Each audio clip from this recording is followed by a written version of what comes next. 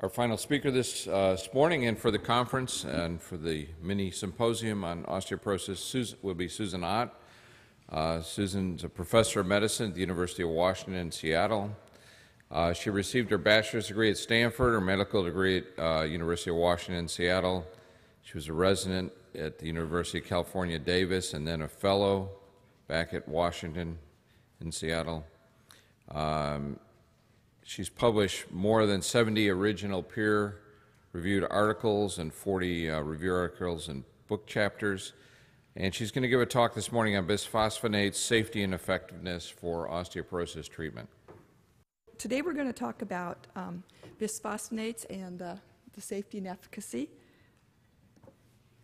And in terms of conflicts of interest, I actually don't have any for the last 5 years. To be completely compulsive, I spend a few hours consulting for a nonprofit research institute, and they do get money from one company that has to do with bone, but it's not directly to me. But in the past, I was one of the co-principal investigators for the fracture intervention trial, and I say that just because I think it shows that I know a little bit about what I'm talking about.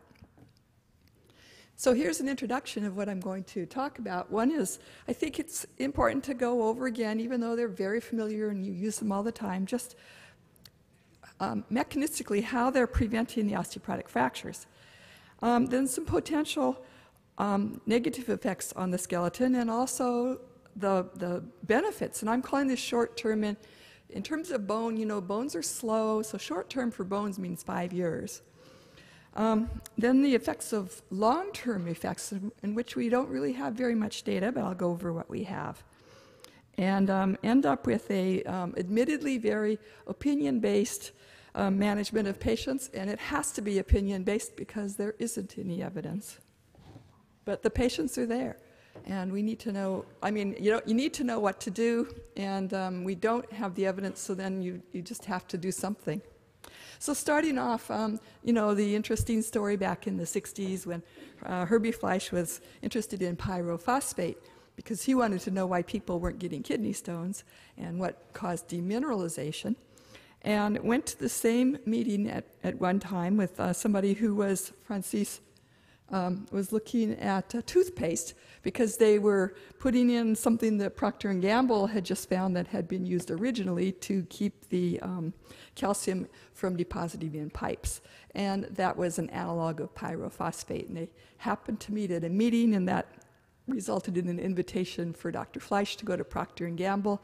And etidronate was first used as a result of that collaboration, not in osteoporosis, but in somebody who had calcification of the muscle, a young girl who had an inherited disease, and the etidronate dissolved the calcium out of the muscle.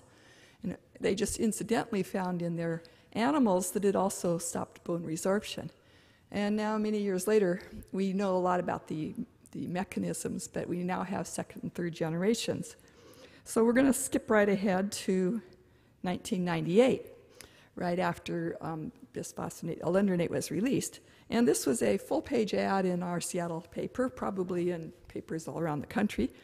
Caught my eye a little bit because she has my same name. But it was, you know, thanks to Fosamax and its power to rebuild bone, this woman is still paddling her own canoe after age 50. And the Fosamax is a breakthrough treatment that is non-hormonal and can truly rebuild bone. Now, if you look at her, she doesn't look like she would have any trouble without the Fosamax. And I actually maintain she would have been paddling her canoe after age 50 if she hadn't taken it. On the other hand, she's really very gorgeous for somebody after age 50. And if I could take a drug that would make me look like her, I would go asking my doctor, I want that drug. And you look at all the ads, especially in the early ages, the ads aren't women who had osteoporosis. The models in the ads were young, beautiful women who were about 40. And indeed, a lot of the doctors have responded to those women who came in their 40s and 50s wanting to take Fosamax. Now that's just a model, but here's a real patient. Her name also happened to be Susan. And she was on TV in Seattle here. This is Susan Day. And she had gone on a trip to Europe and stepped off an escalator and snapped